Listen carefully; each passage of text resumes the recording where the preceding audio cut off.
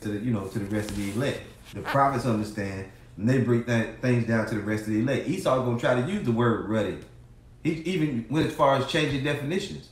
Ruddy, in the truest sense, the word ruddy goes back to a word called tawny, which means a light-skinned black man, like myself, right? With a healthy, brownish, reddish color. If you look up ruddy duck, you ain't gonna see a duck that look like a white person that's got a reddish tint.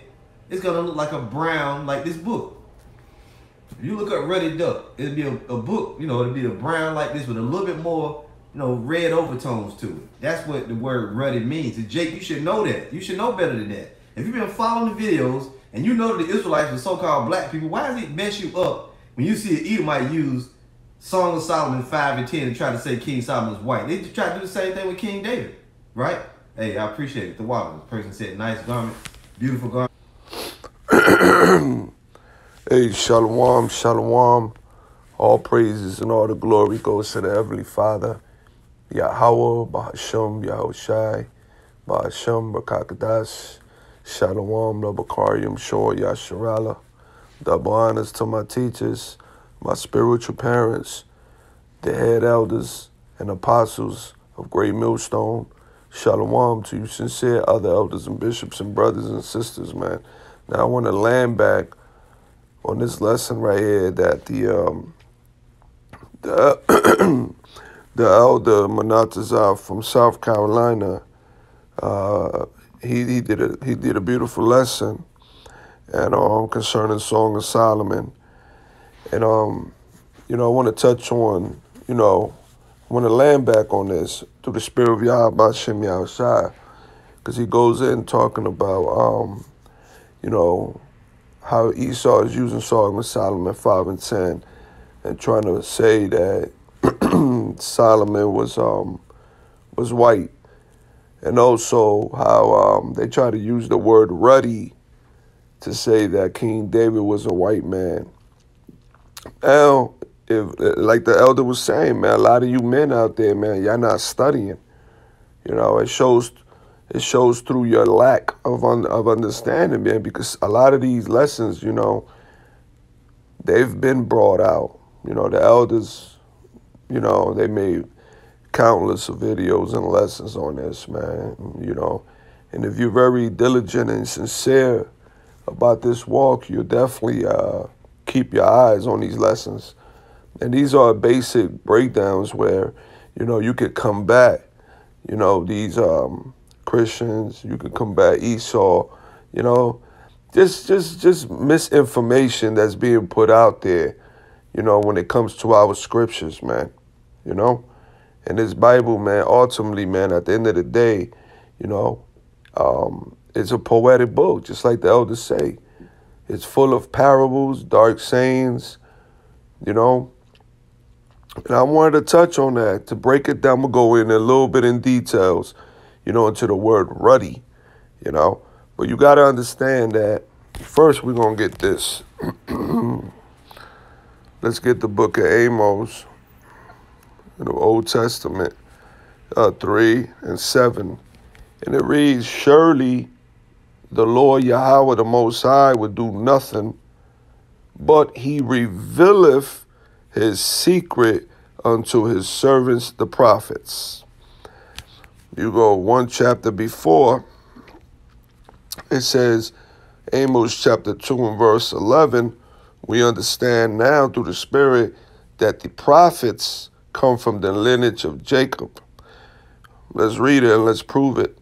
And I raised up of your sons for prophets, and of your young men for Nazarites. Is it not even thus, O ye children of Israel, said the Lord Yahweh Shem Yahushai? See, the Lord said it, okay? So the Lord is only going to reveal his secrets to the prophets, okay? The elect are going to understand the secrets of this Bible because it's being revealed to them through our Lord and the Heavenly Father and the Holy Spirit. All praises to Yahweh Shem Yahushai. See, the world's not going to understand our book. This is why there's a lot of confusion. This is why there's a religion for everything. You got these made-up religions made up by these devils, man. And we understand that the devil, let's go to that real quick. Let's go to the book of Psalms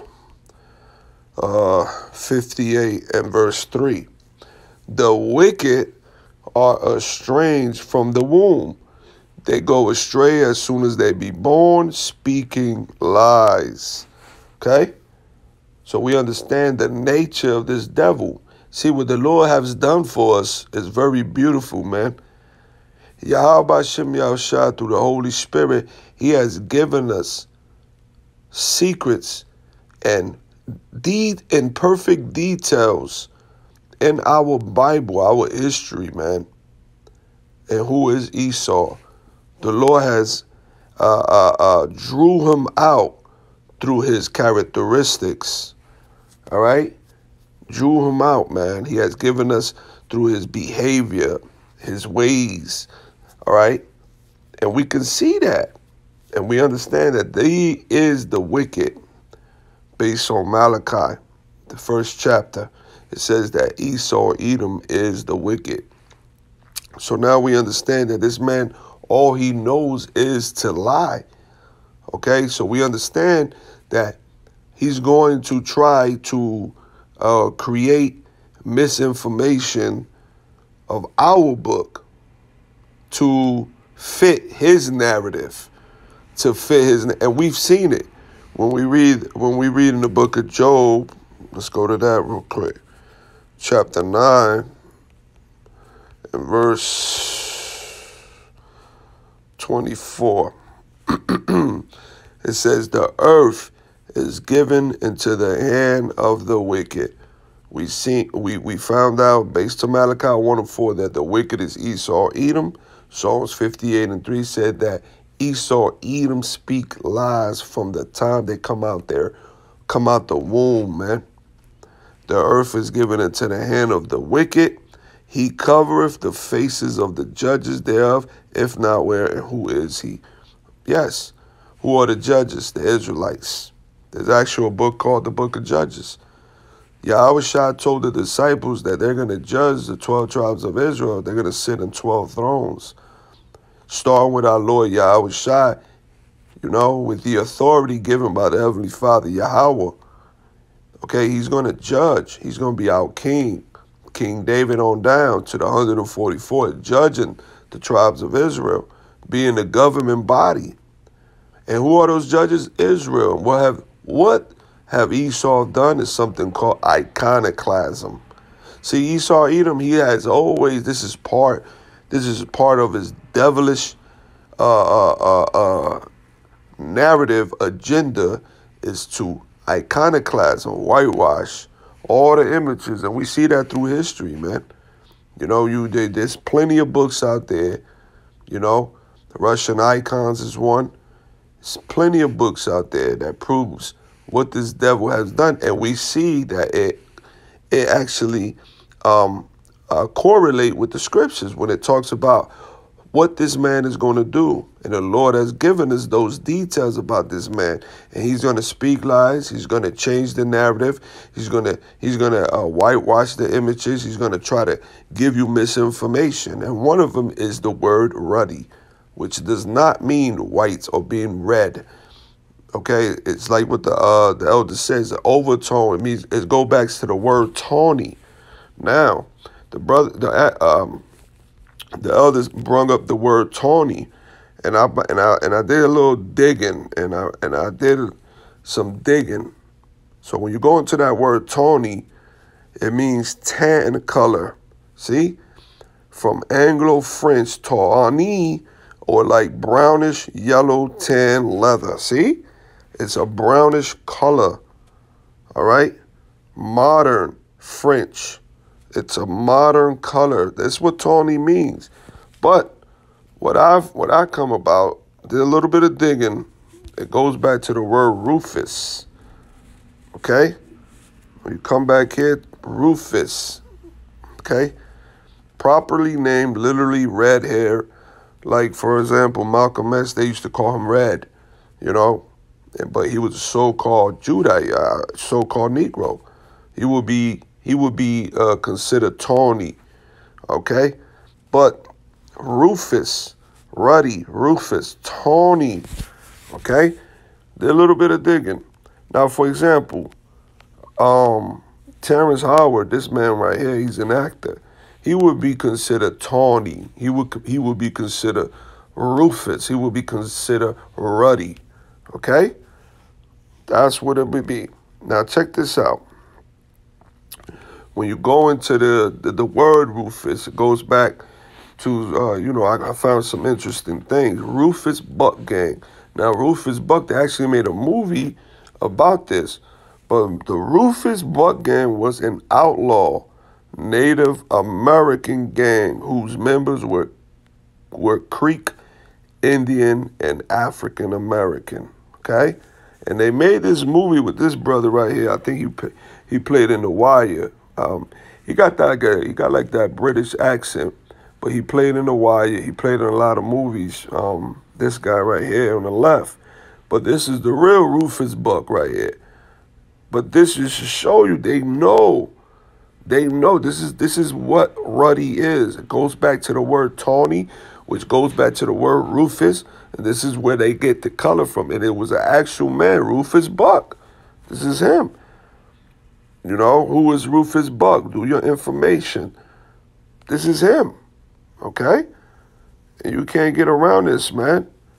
But see, these devils, they change words around. They change a lot of things around and try to, trip you up, man. They'll try to trip you up, man. You know? Let me see. Well, I was going to look for something else. Okay, so we understand that that's ruddy, man. And it all goes back. You go back to the word. And I found this because I was going back, went up to the etymology, the word ruddy, and there, goes into being red, and Esau starts with his little BS, redness and related, whatever. But then I came down here, and I went into the the Proto-Indo-European root meaning of ruddy, okay, which is the pi root in the Greek word because it tends to avoid beginning words, and some of them, when you read it, is Bilruben, corroborate, and I was reading and I came down here to Rufus, see? And when you go into that word Rufus, it goes into ruddy. You see ruddy, ruddock, Rufus. And it went back into what I found, okay? The Rufus Buck Gang. As you can see, it's a so-called Negro, man. Native Americans, these are the tribes of Israel, man.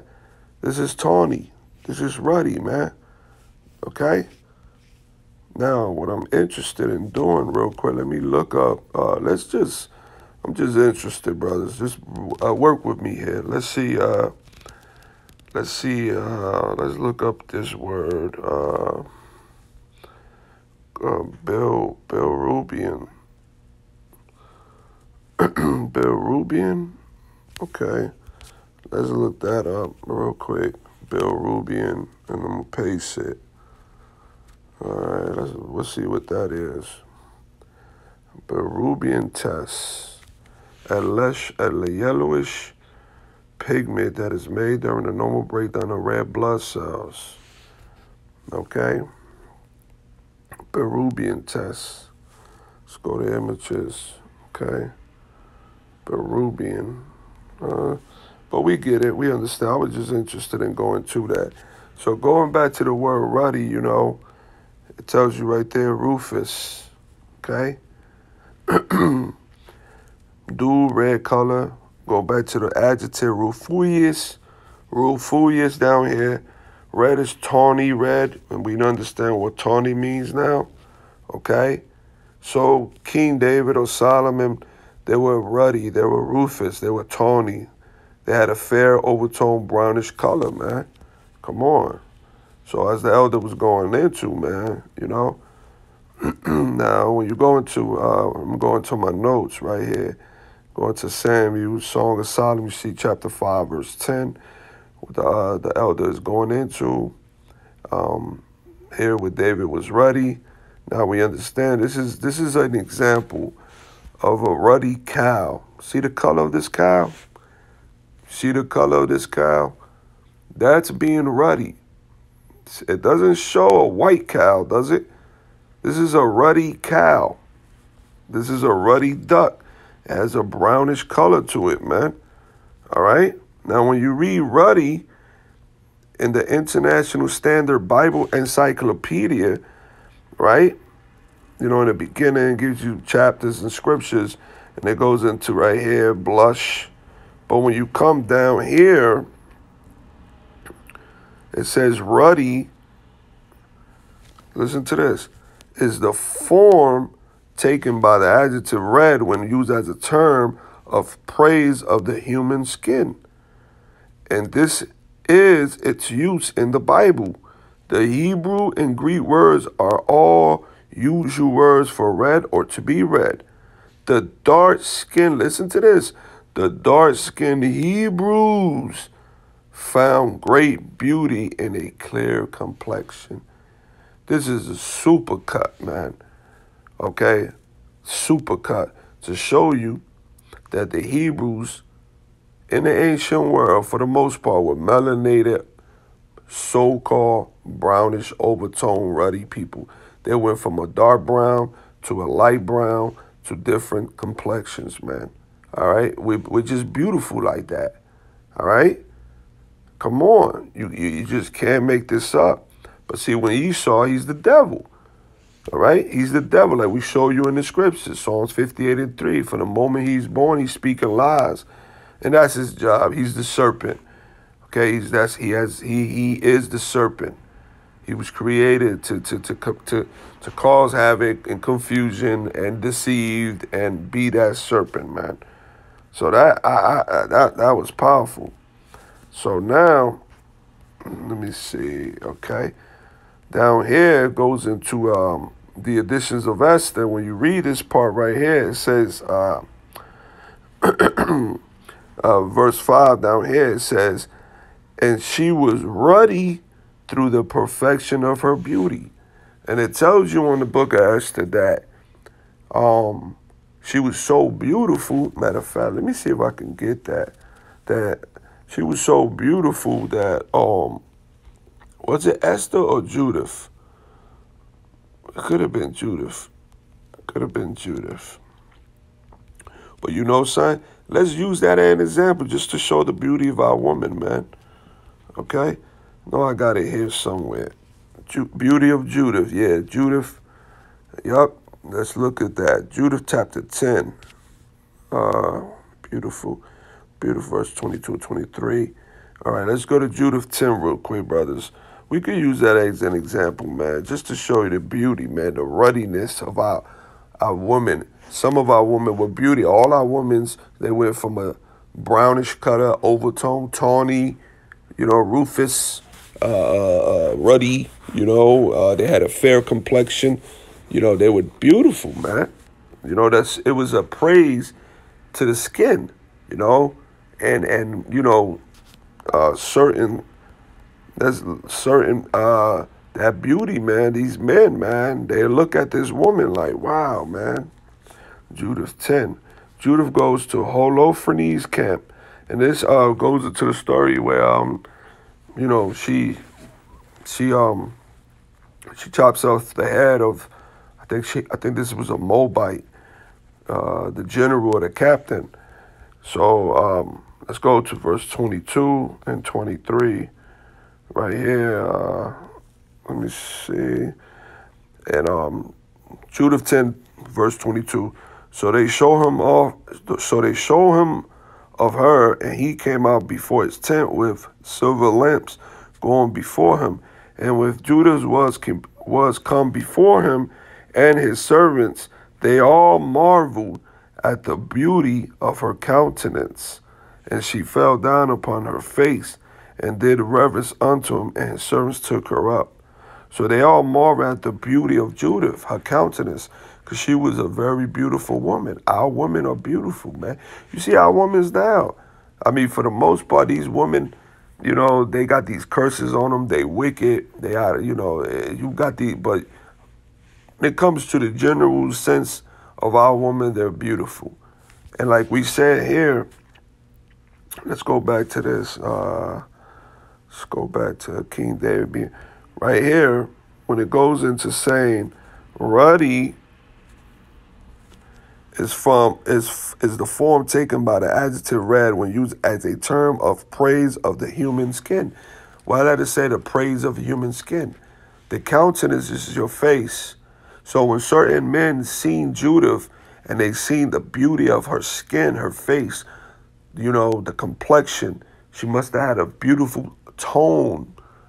Esther had a beautiful ruddy tone, She had a beautiful ruddy tone of herself, right? So these women, okay, they had that. Verse 5, and she was ruddy through the perfection of her beauty. And this was Esther, Judith. These are examples of our woman showing maybe a tawny, a Rufus, ruddy complexion. It was a praise to see, the beauty, the glow that came off their skin. If you can see it, you got to vision this, man. When you read the Bible, you got to, like our apostles always go into, you have to vision it, man. You have to see it, So I just wanted to add that, man, to the spirit of Yahweh Shem Yahushua, man. You know what I'm saying? That the elder, he went into, Beautiful garment. He went into that about the ruddy, So Esau, you a damn devil, man. So I just wanted to add that a little bit, just laying back on what the elder was saying through the spirit of Yahweh Shem Yahushua, saying, you sincere brothers and sisters, if you can see it and understand it, you understand that ruddy does not mean red or white. Okay? All praises to Yahweh Ba'Shem Yahushua Ba'Shem Rakakadat Shalom.